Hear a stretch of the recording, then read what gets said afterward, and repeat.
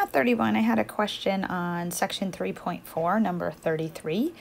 So we're going to go ahead and take a look at how do we decompose h of x into f and g. So I want to come up with two functions so that h of x is equal to f of g of x.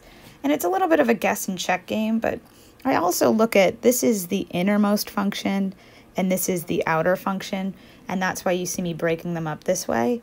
And this is not to say this is a unique answer. I just think it's probably the more intuitive one, which isn't to say it is intuitive. I'm just saying it is more intuitive. So let me show you that this is working. If I go ahead and I take these as selected and I write, hey, what is f of g of x? Let's see if it is in fact, let me erase this, is it equal to our h of x up here? All right, so the rule is, let's take, instead of g of x, let me go ahead and write out our particular g of x. So this would be equal to f of 3x minus 2 over x plus 5. Okay, and then the rule says, all right, well, whatever's in the parentheses here, let's go ahead and just take the fourth root of it. So if I'm continuing with this, this would then become the fourth root of 3x minus 2 over x plus 5, and sure enough, that is h of x. So if that's what you were guessing for your inner and outer function, great. I'm going to show you one that is way less intuitive, all right? And if you think, like, how did I come up with this? Like I said, it is not intuitive. I could have defined f of x to be, and go with me here, the fourth root of x over 1/3 x plus 17/3. And then I could have said, hey, let g of x equal 3x minus 2. All right, not at all intuitive, but let me show you how this plays out. So we're going to look at f of g of x. All right, and we're going to do the same thing that we just did. So I'm going to take g of x and swap it out with our function that is 3x minus 2. So this is f of 3x minus 2.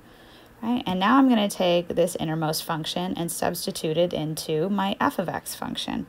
So this will become the fourth root of, we would have a 3x minus 2 on the numerator, and then on the denominator I would have 1/3 times 3x minus 2 plus a 17/3.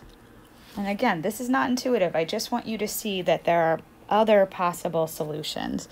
So if I'm going through with this, I would have the fourth root of 3x minus 2. Let me go ahead and distribute here. All right, so if we're looking at this, like 1/3 times 3x is x. 1/3 times negative 2 is negative 2/3. So I will have x minus 2/3 plus 17/3.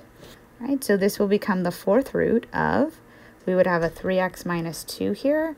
And when we crunch this on our calculator, negative 2/3 plus 17/3 is 15/3.